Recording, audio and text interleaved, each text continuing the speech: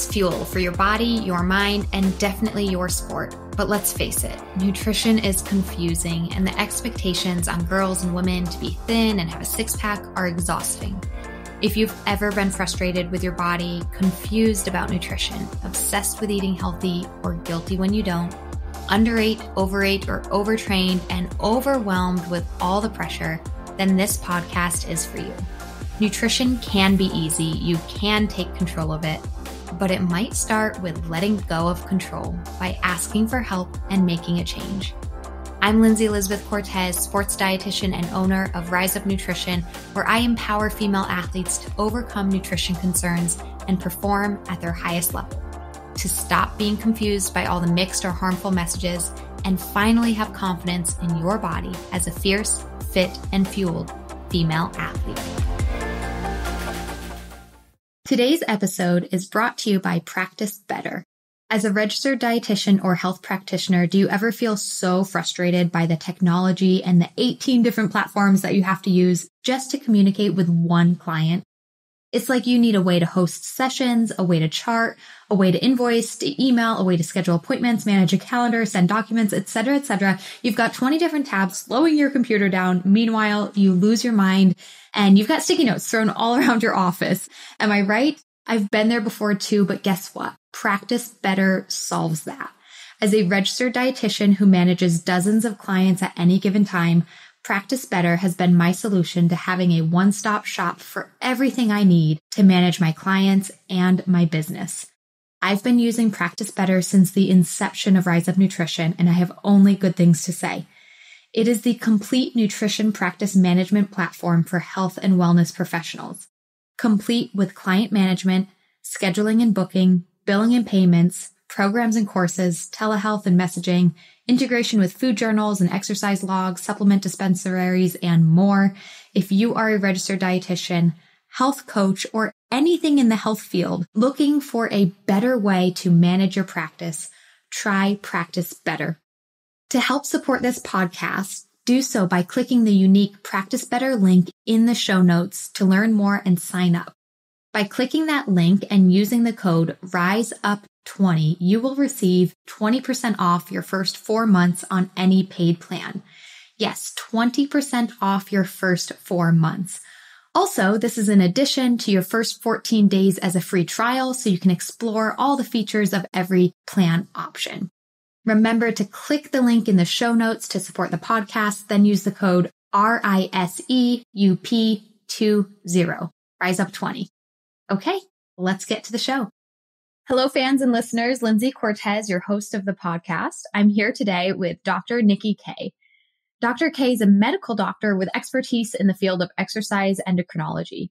Graduating from Cambridge University, she is honorary clinical lecturer in the Division of Medicine at the University College London. Nicky's clinical and research endocrine work is particularly with exercisers, dancers, and athletes, with a focus on relative energy deficiency in sport, or RED-S, and with women experiencing perimenopause and menopause. Now, listeners, I actually spoke with Dr. Keay a bit over a year ago on this podcast. It was episode number 38. We titled it Understanding Hormones for Female Performance. It was an incredibly insightful episode, and you will learn a lot if you go back and listen to that one. And I really, really value her work and all that she does for this field, which is why she's back again for round 2 of a conversation around hormones. So Dr. Keay, welcome back to the podcast. Listen, thanks so much for having me back on, and please call me Nicky. Okay. By the way, because otherwise every time Dr. Keay, it just like, so now we had a fabulous conversation last time. So yeah, really looking forward to round 2. Absolutely. And so I want to be upfront right away. One of the other reasons we wanted to have you on right now is because you have a book coming out very soon.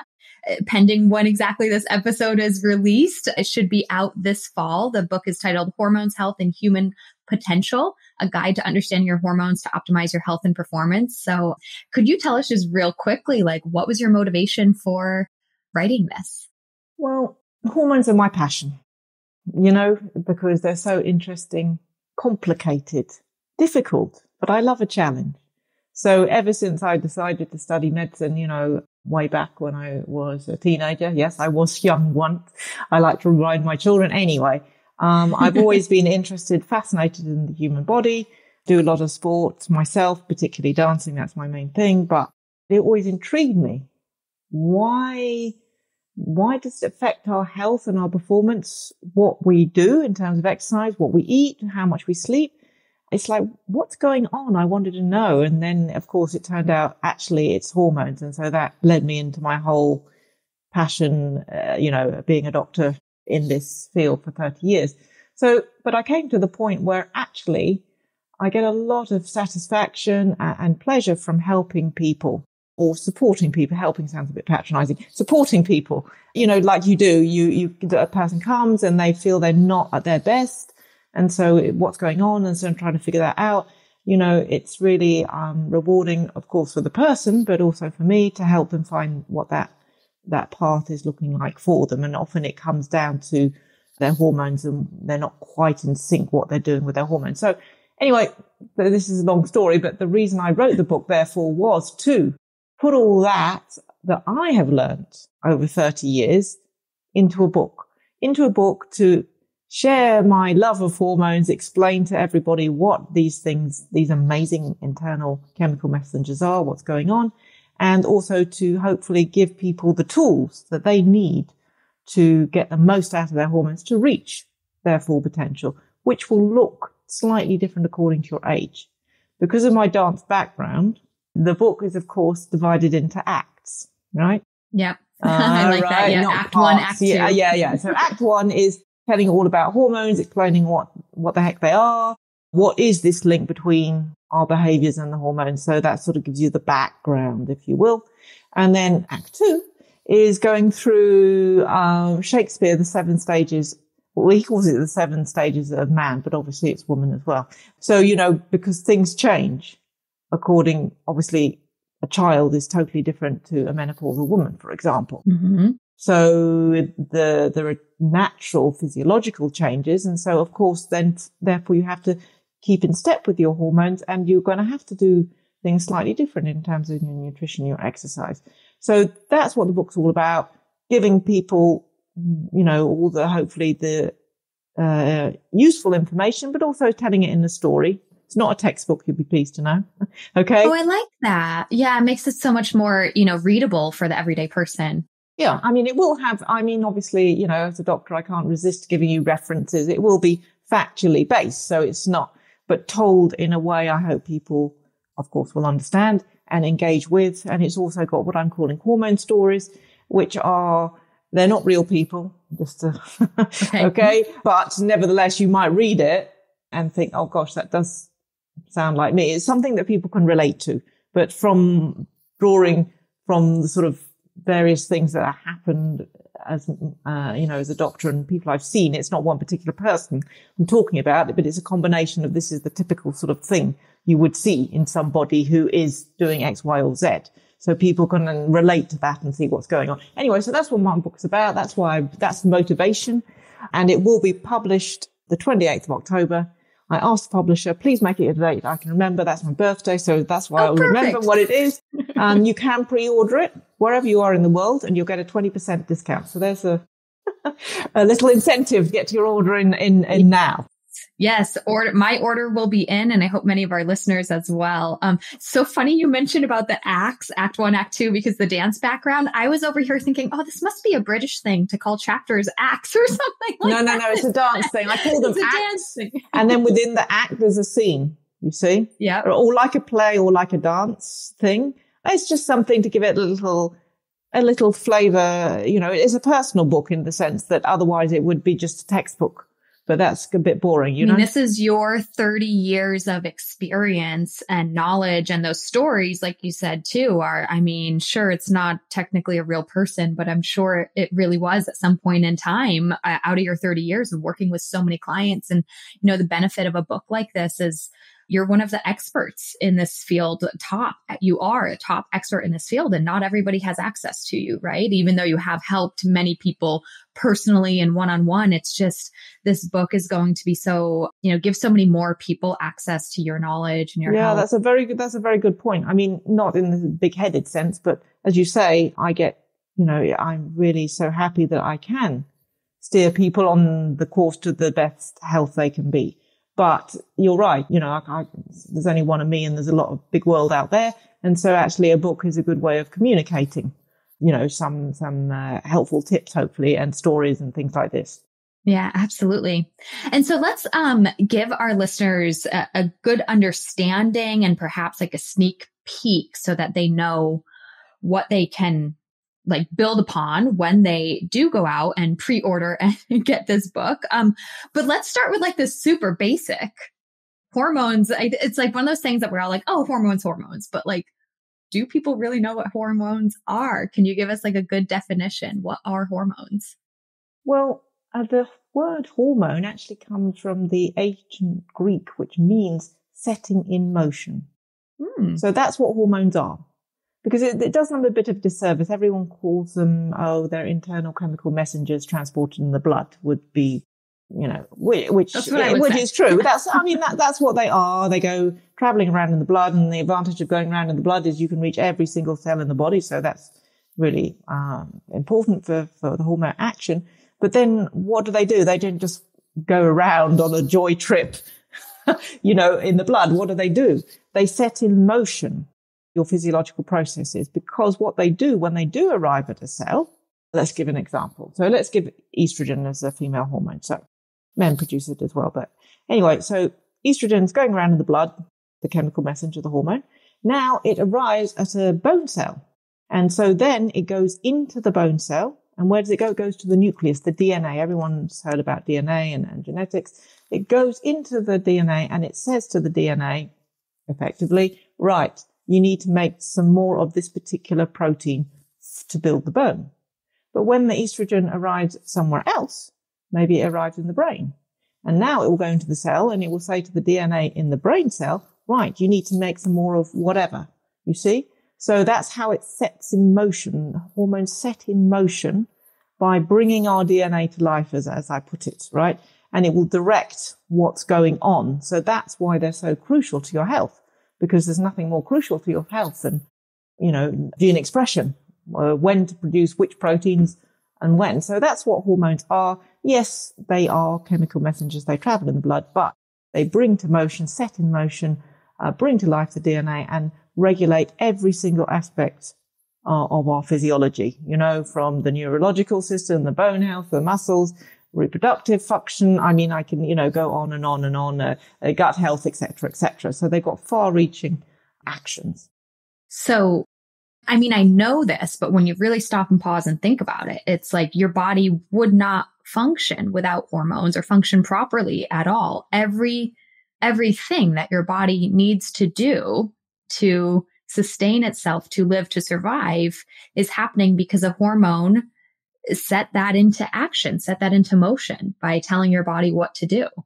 I think that's really quite profound. Yeah, exactly. So it keeps the body in equilibrium, in balance, homeostasis, maybe a word people are familiar with. It keeps everything, because our human body is very fussy. You have to be a particular temperature and all this sort of thing to really work correctly. So hormones are fundamental, as you say, setting in motion, bringing to life the DNA to keep us healthy and stable. But the other extra interesting thing about hormones, so they're crucial for health, absolutely, mental and physical health, but also what about our behaviors, the stuff that we do on the outside, I guess, I don't know what I'm trying to say.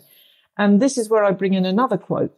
Hippocrates, good chap that Hippocrates, 2,000 years ago, he said that the surest way to health was if we could give every person just the right amount of nutrition and just the right amount of exercise. He was talking about personalized medicine. He was right, but he didn't know why or how.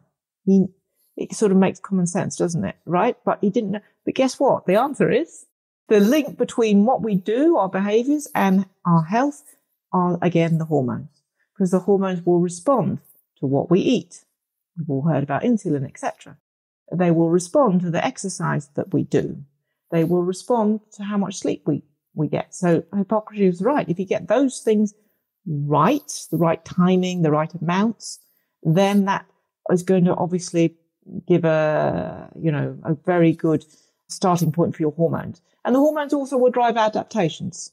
So, we go and exercise because we want to get healthier. We want to get fitter, right?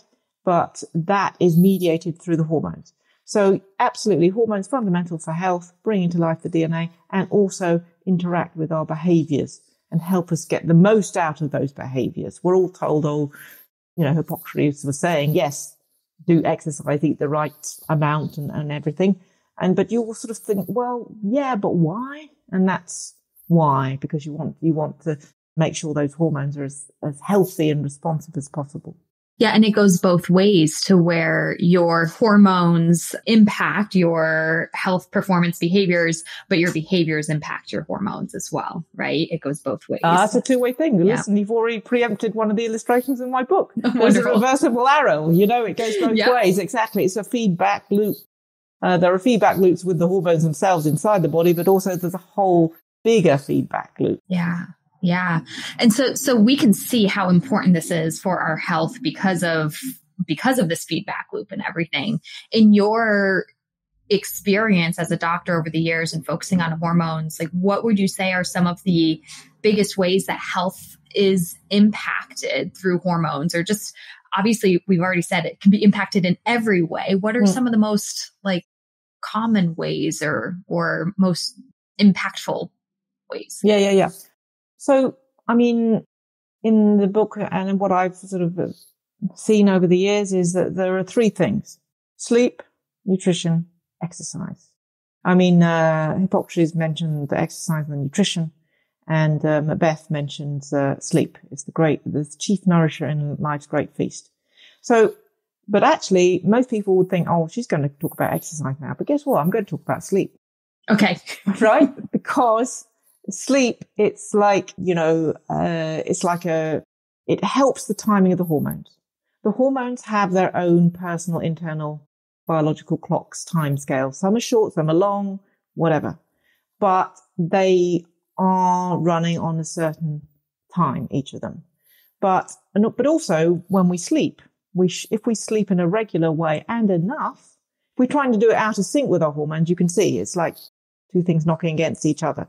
So if you have very poor sleep or go to bed very late, etc., disrupted sleep, being a doctor isn't good for hormones, that's for sure. When you're working in the hospital and you're getting woken up at 3:00 in the morning, and wow, we know this, I've evidence of this, not just my personal evidence, but we know that shift workers who have disrupted sleep patterns, it's really bad for their hormones and therefore their long-term metabolic health, for example. So out of all the things, actually sleep, having a decent amount of sleep, regular sleeping patterns. My grandmother used to say, it's the hours before midnight. Those are the most important. And I always used to think, that's an old woman, old wives' tale, my grandmother. But she was right. There's a recent study saying actually it's true. The hours before midnight, really, really helpful. And so that gives us the chance to sync with what the hormones clocks are, because actually it's when we're asleep, some of the most important hormones come to life. Oh, wow. Growth hormone, for example, which regulates our body composition. And also, so actually, again, if we skimp on sleep, that's not great for our hormones and therefore our health. So sleep is number one. Mm-hmm. Second one equal nutrition and exercise, but let's say exercise for a starting point. So, we are designed to move, right?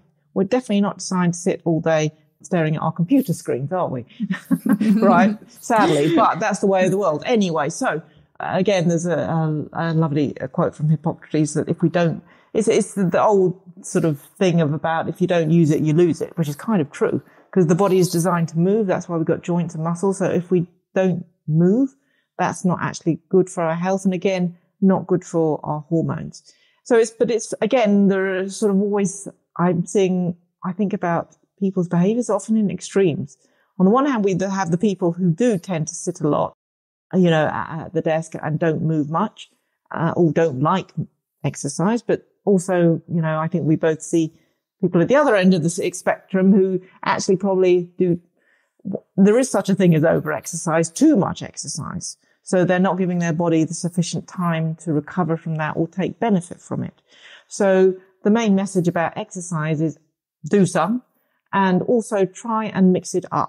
Mm-hmm. So as you know, we all have a tendency, we want to do what we're good at, don't we? You know? Yeah, we do. I mean, you know, it's true. We're good at it, so let me do more of it. Because it feels good to do it. You know, like dancers are very flexible, so they like doing flexibility, but actually they should probably focus on the strength things as well, you know, and vice versa. So the main thing is mix it up and definitely do something you enjoy, because that will help your hormones and will support your health. And then the third thing, of course, nutrition. I mean, I think we could have a whole talk about this for ages, but, you know, again, nutrition, there are so many, you know, fads and things out there, but just trying to keep it simple and keep making sure and remember it's for you personally. What do you need? Not what maybe some celebrity is saying that this is the diet that will bring you health and happiness and I don't know, whatever, you know. So it's what's right for you, because your requirements will be different, each of us, according to our age, our sex, etc. But also trying to have, again, this regularity, you know, and we know that having big gaps when you're not eating, that's not good for hormones. So especially women, of course, we have the female hormones particularly sensitive to any extremes in these behaviors we're talking about. So going for long gaps without eating, actually, we have evidence from studies this is not great for hormones. It increases stress hormone cortisol and decreases estrogen in women and testosterone in men. So again, nutrition is fundamental. But the encouraging thing is these are 3 things that people can do, right? It's not complicated. It's not complicated and it's not expensive. It doesn't mean you have to go out and buy, I don't know, loads of supplements and all these things. These are things that you have control over. Unless you're a doctor on call in hospital. But anyway, you know, your sleep, yes, your nutrition, and doing the exercise. So that's, you know, quite empowering, isn't it? To know, yes, I have got the control. I can harness my hormones by having a look at these 3 aspects. That's a good starting point. Of course, one can go into all details and things like this, but that's a good starting point to look at those aspects. Mm-hmm. Yeah. And it's such a good reminder and refresher to hear a medical doctor say this, because I know that, of course, many people, something's wrong with their hormones. We're thinking, what medication can I take? What medicine will fix this? And actually our behaviors around sleep, exercise, movement, and nutrition might be the 3 most powerful things. Not to say that medicine isn't important. There's a time and a place for it, but these 3 things are some of the most powerful things to affect and positively influence our hormones. Yes, I mean, of course, there are medical conditions, endocrine medical conditions where, yes, you do need to, you know, we do need to prescribe. So, you know, an underactive thyroid, that's definitely an underactive thyroid. There's no 2 ways about it. You will need thyroxine. And, you know, menopausal women, HRT, again, there's no 2 ways about it. Whatever you do, I'm afraid if the ovaries are retired, the ovaries have retired. That's it.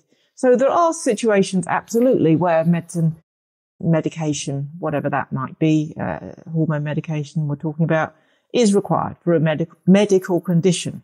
But even then, for example, in the case of HRT in women, I just gave a presentation on this, even then, you can still derive a lot of benefit from those lifestyle factors. It will actually enhance the effect of HRT, you see. So absolutely, there might be situations where medication is needed, but it's always a good start. You can never go wrong. You can't go wrong by looking at these things. That's always a really good starting point. And as I say, open to everybody. You don't have to have access to a doctor. You can at least get started on that initially. Hey fans, I hope you are enjoying this conversation so far, and we'll be back to it in just a moment. But first, I want to pause and let you know that this episode is brought to you by the Female Athlete System of Transformation, aka the Fast Track to overcome disordered eating and use food as fuel to perform at your highest level. The Female Athlete System of Transformation is my unique program and proven systems to guide female athletes to understanding and implementing the proper nutrition for their sport, life, and health. Myself and my team of registered sports dietitians work one-on-one with clients to address their unique needs and counsel them through the nutritional and behavioral changes needed. Many female athletes who resonate with disordered eating, mental guilt around food and body, relative energy deficiency in sport or female athlete triad, amenorrhea, repeat injuries due to negligent nutrition, or frankly, just a lack of knowledge and understanding on their fueling needs, have seen incredible success in the fast track. After years of working as a sports RD, I've compiled the most effective ways for female athletes to learn nutrition, be supported, be challenged, and ultimately find their success with fueling as fast as possible. So don't wait another day. Get to your goals faster by joining the Female Athlete System of Transformation. Look in the show notes or head to the website to book a free call and learn more. Okay, now let's get you back to the conversation. Enjoy. Absolutely. Absolutely. So I think another question that I know in reading your book, I'll get the full, complete answer. But in Act 2, you go over the different ages, phases of our life, stages of our life. So from infancy, childhood, teenager, young man, young woman, middle age, old age, and dotage. Yep. Am I saying that right? Okay. I'm a little embarrassed. I literally never heard of that word before. Well, this is Shakespeare. It's not modern day speak, shall we say. Okay. So anyway. Okay. I had to Google it. Say, what is this? It's almost that, I don't know. Why don't you explain to our listeners? Yeah, sure. Well, I mean, starting at the very beginning, the child, or our hormones are already being prepared when we're in our mother's womb, in the uterus, what's called prenatal programming. In other words, what your mother's doing or the environment she's in is already pre-setting.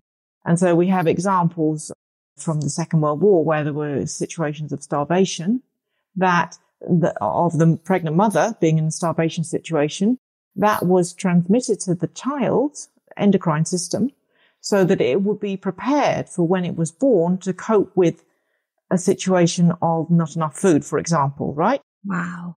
But the problem is, so that's a good thing. But where the problem arises if there's a mismatch, because that tendency can be passed on through generations through what's called epigenetics, so the things surrounding the DNA. Anyway, I'll try not to get too sort of technical, but the problem is when there's a mismatch, and we're always talking about the mismatch between what's really happening and what, so for example, nowadays, children, there is an obesity epidemic, and because children are moving less, and there's probably surplus fast food available.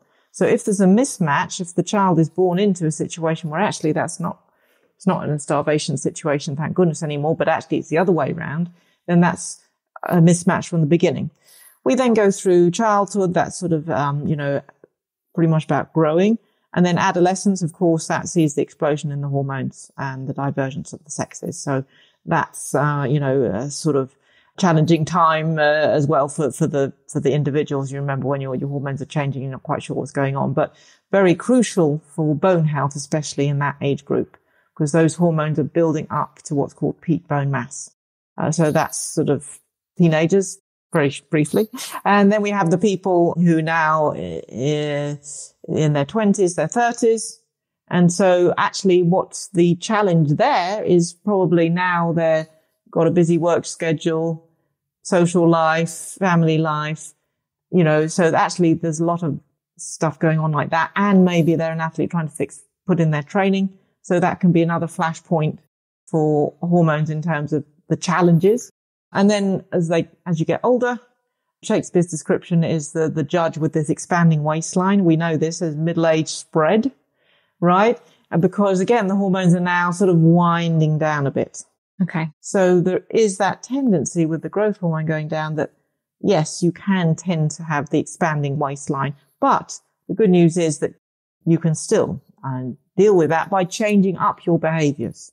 So if you weren't doing exercise before, you definitely need to be doing it now, for example, and strength training. And of course, now we're moving into, for women, the menopause, when female hormones take a nosedive. So again, lifestyle, like we've mentioned already, very, very helpful and important, but also HRT is something that now, certainly with women living longer, up to 30 years of your life will be in the menopause state. So, you need to be making those good decisions for your quality of life and your long-term health regarding HRT. We can talk more about that if you want. And then moving into sort of older age and, as you say, dotage. So dotage, Shakespeare describes as a second childhood. So that is, so at the beginning, the hormones are quite low, and it's sort of like at the end, the hormones have also gone really low. So that's almost like why it is a second childhood, you see. But again, still positive things.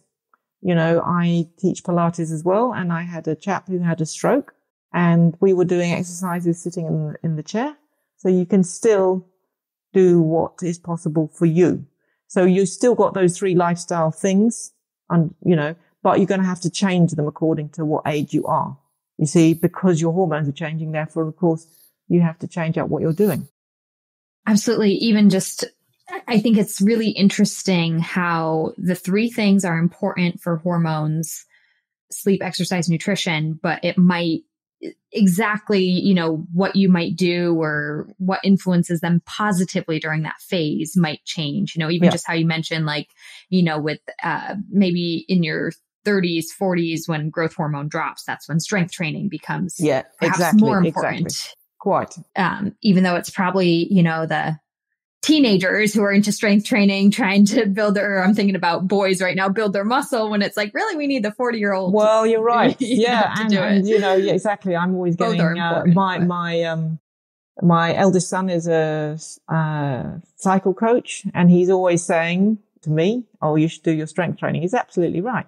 Because your growth hormone's going down. So although I might not like it, there are ways and means. It's being flexible. I have to be honest, I don't go to the gym, right?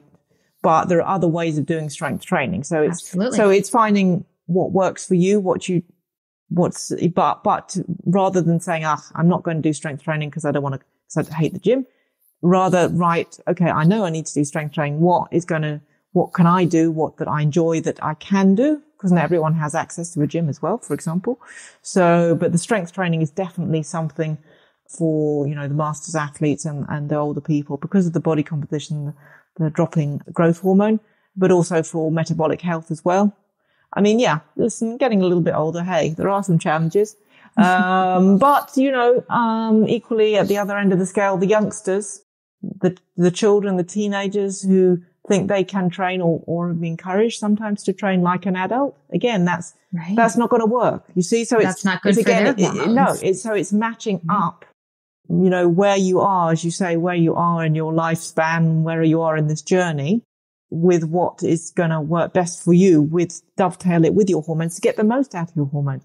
We talk about harnessing your hormones. It's, they'll work for you if you work for them, sort of thing, Mm-hmm. Mm-hmm. Well, I love this conversation too, because I'm just reflecting on my practice as a dietitian, and knowing that many, and this is, I do this myself too, just as a human, where we are reactive, like, oh no, something's wrong. How can I fix it? Or what do I need to do right now to fix it? And I feel like reading your book and learning about all the life stages, you can be more proactive in, thinking about what's coming up next for you, or what do I need to do now before this becomes a problem, or before my hormones are out of whack, So I think understanding the full spectrum of hormones across the ages will be really, really helpful. Even just in my personal life, I didn't think about I kind of thought about it through puberty, but not really, because I didn't want to, right? It was I didn't want to think about what was going on. I didn't want to understand it. And then really, honestly, through my own personal experiences as a dietitian and working in the field of sports nutrition, and then dealing with energy deficiency, red S, disordered eating, is where, like, whoa, hormones are playing a huge, huge role in this. And again, hopefully I'm not jumping all over the place, but people would come to me with what do I need to do to change my diet or fix my diet, adjust my diet. And there are absolutely 100% things we can do. But one of the big reasons is because there's a hormone issue going on. And so how is nutrition impacting the hormones, or how have your hormones impacted your nutrition? It plays such a key role in even what I do as a dietitian to see what that situation is with that hormone panel. And, I think you make a very good point there about sort of being preemptive, or what we would say in medical terms, preventative medicine. Yeah. So being on the front foot, rather than you put it, not reactive. I mean, listen, the thing is also people, things do happen, and so you shouldn't be too hard on yourself. Sometimes if you're stuck in clinic and you have every intention that you're going to have your lunch at 1:00, but things happen and then suddenly, oh my goodness, it's 3:00. Things do happen. But in general, you're right. If you can be aware and be thinking ahead, and athletes actually, we're talking about, you mentioned athletes, they're very organized. You wouldn't turn up to a bike race, I hope, without your helmet or your cycle shoes and all this thing, right? You wouldn't turn up with the wrong equipment. You wouldn't turn up, mind you, sometimes I did turn up once to a swimming pool without my swimming costume. But anyway, you know what I mean? You generally get the physical things right, but actually you should be thinking ahead. What do I need to think about my fuel? Have I had the fuel I need before I go to the swimming pool and pack my swimming costume? And have I packed in there some hydration? Have I thought about what I'm going to have afterwards to refuel? So that's in the short time scale, but also that can extend to the longer time scale. Like, okay, now I'm sort of hitting 50, or I'm just edging closer there. So I do need to be thinking in advance, what's this strength training? What am I going to do?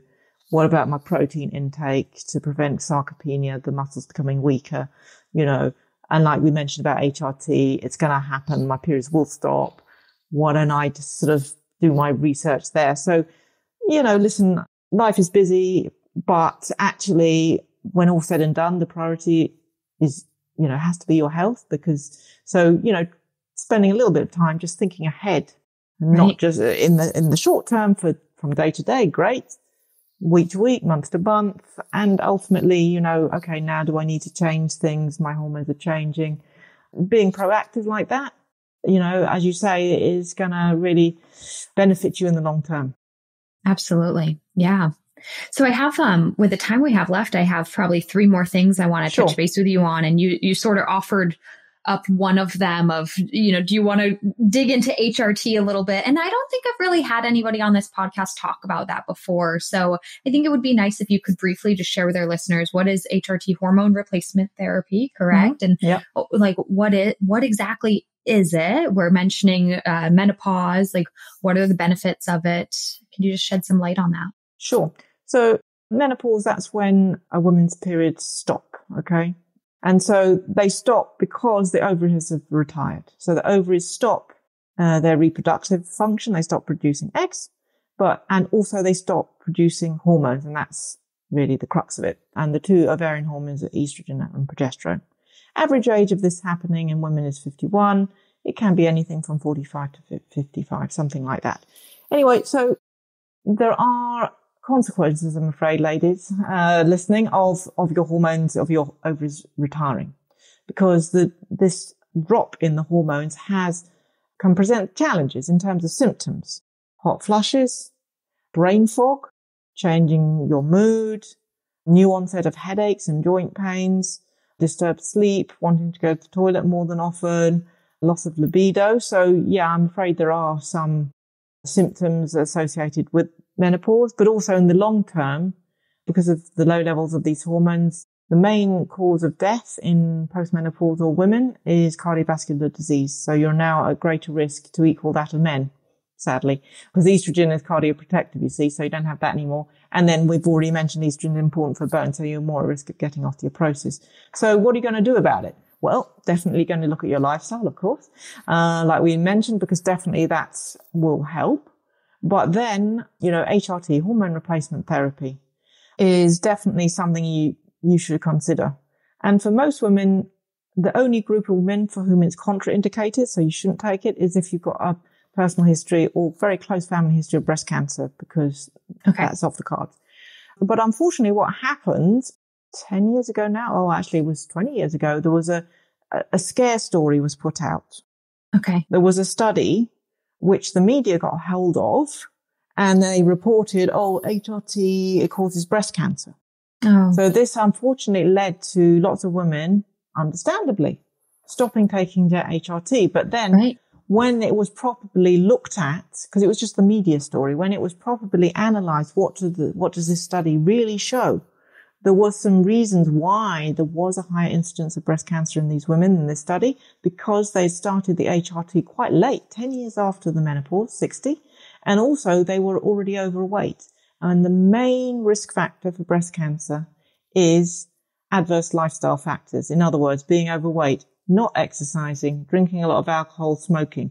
That massively increases your risk of breast cancer before you've even talked about HRT. Okay. We have to accept that, yes, HRT, there is a mild increase in breast cancer, an extra 4 cases per 1,000 women. But that is no more than taking the contraceptive pill or drinking a moderate, a small amount of alcohol per week. So it's not massive. Right. There's risks associated to everything in life. So it's kind of one of those things of which one will you choose? But also the good news is if you do 2.5 hours of exercise or more per week, relatively intense exercise, that decreases your risk of breast cancer by 7 cases. So if you do your maths, you're still better off doing the lifestyle and taking the HRT. And so HRT, what is it? If you haven't had a hysterectomy, in other words, still got a uterus, then you must take both estrogen and progesterone together. Okay. And there are various ways of taking that. The best way of taking the estrogen component is through your skin. So that's a patch or a gel. And the reason for that is it doesn't have to go through the liver and complicate metabolic function. And then the progesterone, the best form there is what's called micronized progesterone. So it's exactly the same as what you produce your own body. So it's like an old friend, Mm-hmm. And so that is the conclusion that HRT, provided it's not contraindicated, is very, very important and helpful for alleviating those symptoms, the quality of life, and also for your long-term health. So lots of people, when I talk about HRT, they say, you're very much in favor of HRT.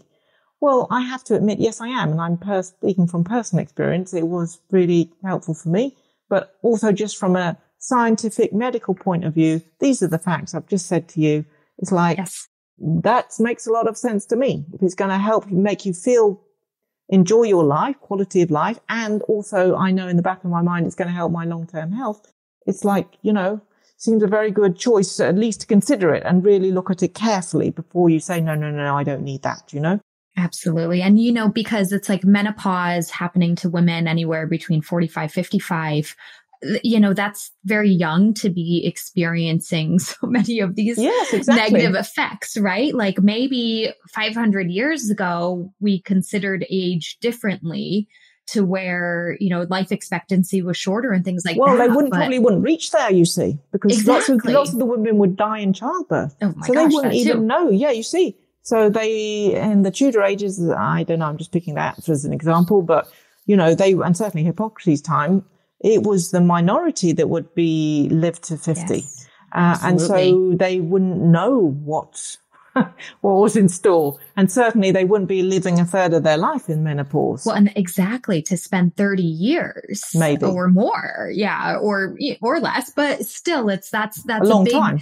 This is a very different time that we're living in now. Women are still working and have, children, and we're still doing sport. Absolutely. And why shouldn't we? We should.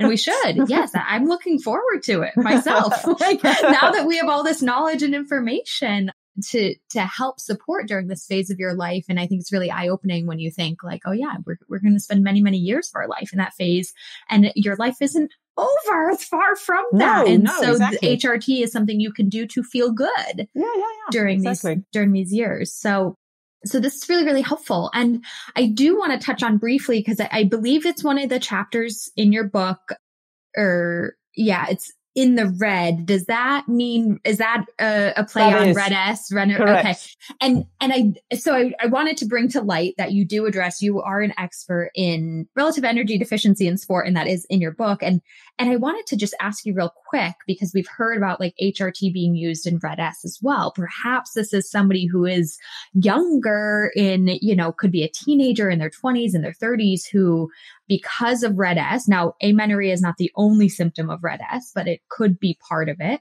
The effect that red S has on your hormones could be creating almost menopause-like symptoms. Exactly. Is HRT a possible course of action there too? It is. So it is effectively, so amenorrhea, functional hypothalamic amenorrhea, FHA, which can occur in red. So energy deficiency. So there's a mismatch between energy that you take in and energy that you're spending. You're in a negative balance, effectively, like a bank balance. You're overdrawn in the red. So this is the body reacts to this by quite sensibly going into eco mode and looking for ways to save energy. And for women, obviously it's not time to be getting pregnant. So the body shuts that possibility off and the ovaries stop producing their hormones. So in some ways it is similar to the menopause. Different reason, obviously. Different reason, but the estrogen and progesterone are low. So what are you going to do about that? So absolutely, HRT is recommended, and there are certain criteria. If the woman has had, so it's particularly for bone health we're worried about in this age group, you see. So when you do a DEXA scan to look at the bone health, if it's below a certain measurement, or if the woman has had 2 or more stress fractures, so you're worried about the bone health, then definitely HRT is recommended. And this is in the Endocrine Society guidelines. And also, I'm very happy that also it is now in the NICE guidelines we have here in England. National Institute of Clinical Excellence, it stands for, NICE. And so I think it's a really important point you make here, that HRT is what is, we know, the most beneficial treatment, not the combined oral contraceptive pill or the birth control pill. It's true, it used to be given because it made everyone feel better. The doctors gave something and the woman would have withdrawal bleeds, they're not periods. And kind of on the surface, it sort of makes sense because if you look what's inside a contraceptive pill, you'll see, it's estrogen and progesterone, but they're not the types that the body recognizes. They're fake ones, right? They're not. So the bone isn't stupid. The bone looks at this thing and it's like, nah, that's the fake. That's not the real thing. So that's why the contraceptive pill doesn't help bone health. But if you take HRT, the way we've described it is exactly the same as what you produce yourself. So the bone welcomes it in like an old friend. It's like, oh, yeah, sure, come on in here and do that. So that's the NICE guidelines, they were saying the pill, but now because I wrote to them the beginning of the year and said, just politely, you want to change that because that's what the Endocrine Society is saying. And to credit, they were very nice. They said, thank you very much for pointing that out. They changed it straight away. No problem. Excellent. No problem. So we're all should be on the same page. Although, of course, not everyone is up to speed. So if you are listening to this and you've had that experience of going to your doctor, you got red, your periods have stopped, and your doctor is saying birth control pill, then you can politely say, well, that's funny you should say that because, the Endocrine Society doesn't say that, isn't it? Exactly. So, no, again, it's all about informing and being empowered and knowing the facts and everything. Obviously, it's not the long-term solution. So, typically I would say to a woman that, okay, fine, let's HRT, probably a maximum of 6 months, and you still have to work on all the things, the nutrition, the exercise. So it's not a get out of jail card, if you will.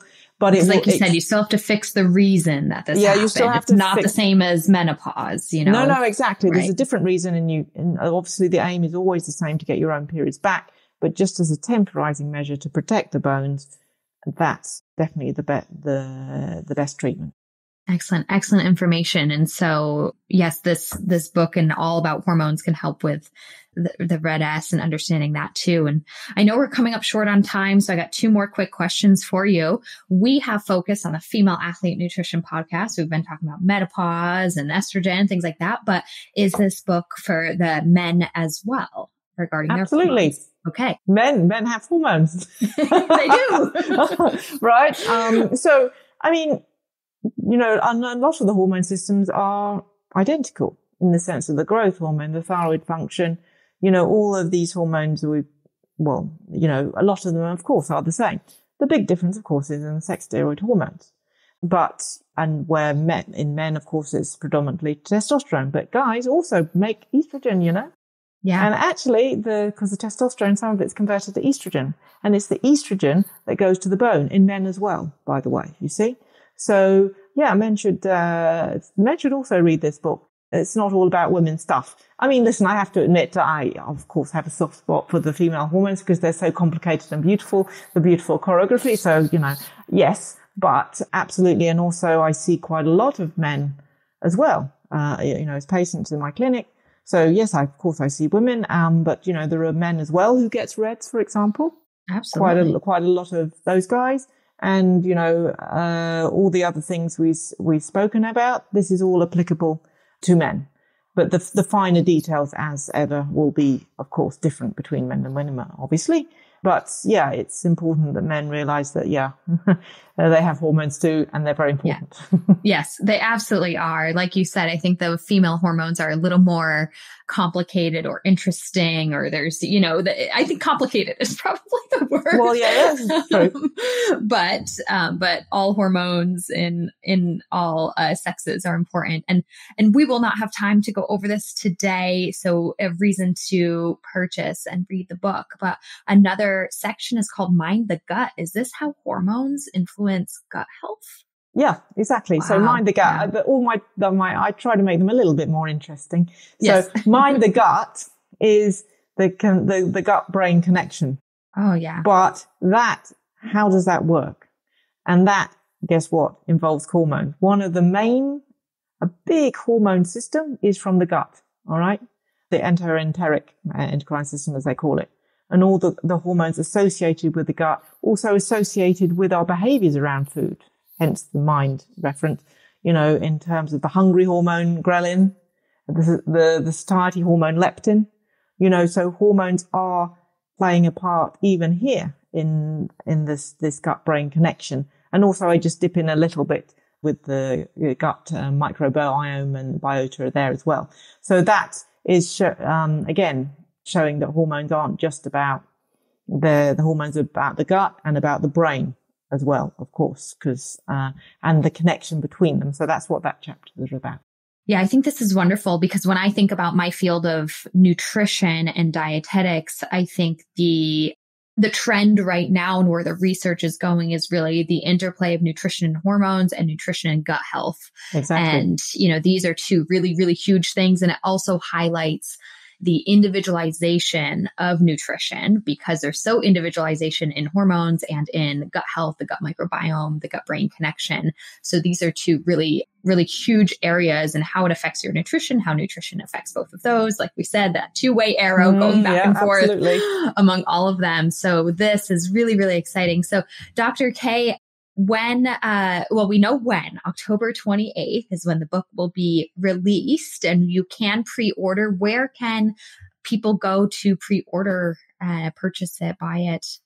Sure. Maybe you could put it in the show notes. Absolutely. So it's, my publisher is Sequoia Books. So there's a link there and that's where you can pre-order it. And in order to get your 20% discount, you enter the code Nicky. Perfect. It will also be it's also on Amazon at the minute as well.